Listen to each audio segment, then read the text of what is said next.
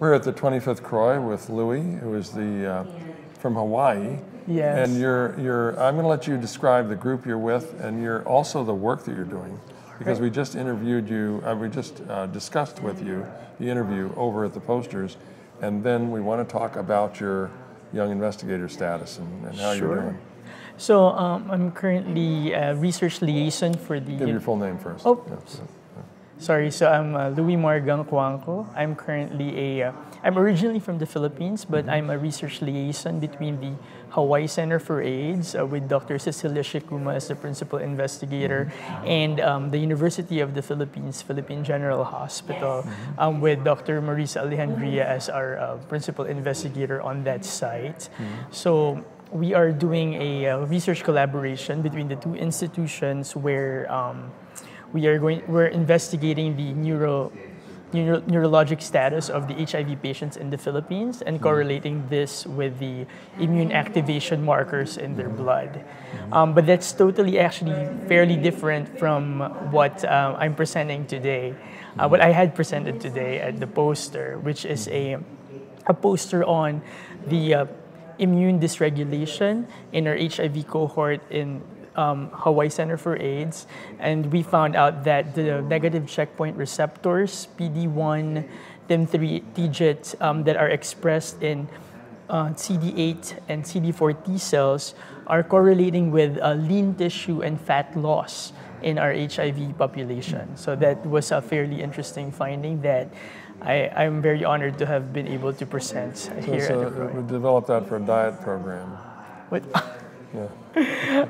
I mean, I wish it was that simple, but obviously it's a lot. There's a lot of badness associated and linked to these negative checkpoint receptors. It's not a good thing. So the work that you do, and tell me more about the markers that you're working on. Immune dysregulation? Right. So this is actually done at Dr. Ndlovu's, Lishoma Ndlovu's laboratory, primarily by our researchers there, Glenn Chu and Brooks. And these are essentially markers on the surface of the T lymphocytes, CD8 and CD4. And they are able to quantify the population of those CD8 cells that are expressing PD1 or programmed cell death 1, TIGIT, and TIM3.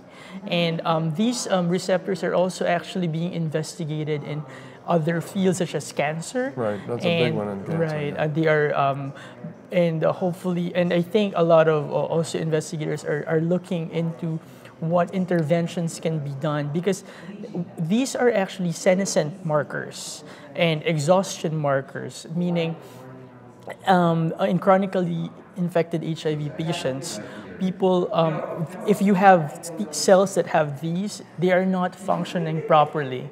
They're not doing their job in checking HIV replication.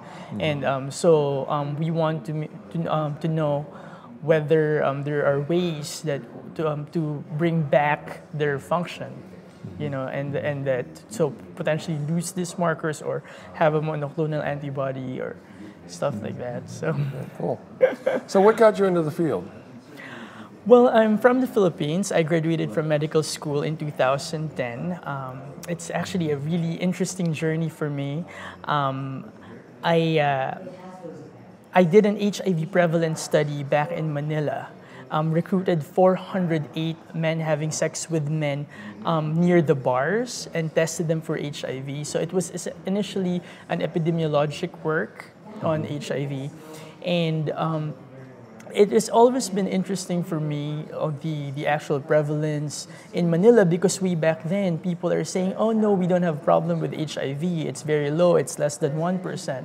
But to everyone's surprise, 48 out of the 406 that we tested were HIV positive, giving us a prevalence of 11% in Manila. And that was really high way back in 2010. Was that the first they defined that or discovered that? It was the first time that we were able to find such a high number because we went specifically in the Oh, you went area to the- where people go out to, go to the clubs. Essentially, I was inspired when I went to UCLA for a month for an infectious disease rotation there. And actually, Dr. Judith Courier was one of my supervisors go. back in 2008. And my friends took me to the corner of Santa Monica and San Vicente and West Hollywood, and we went late night for pizza, and I saw this HIV testing van outside, and I'm like, we should do this in the Philippines. So that was my first project, and the rest was history.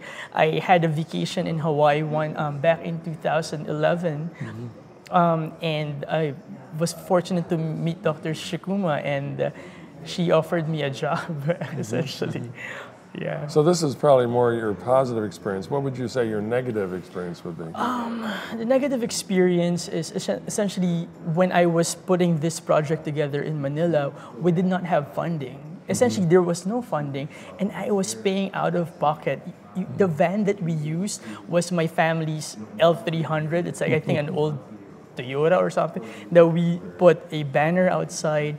I was paying for the patient's ELISAs until I went to the Global Fund office in Manila begging for rapid HIV test kits, and which they gave. And so these were the challenges, and people were saying, I don't think you can do it. It's just too hard financially. And second, it was emotionally draining. Because some of these people were actually my friends, testing positive before my eyes. And my very good friend, who was a medical technologist doing the rapid testing, his ex actually tested positive in front of him. And so the first night, after we have recruited the first 30 plus patients and 4 or 5 people tested positive, I remember myself walking and literally emotionally drained and thinking, can I still do this? Because one of them were my friends. Yeah, it's hard to disconnect. Excuse me. Some people have a hard time disconnecting from the situation, the emotional aspects of it. I can tell you in the early days, a lot of doctors failed to keep it going.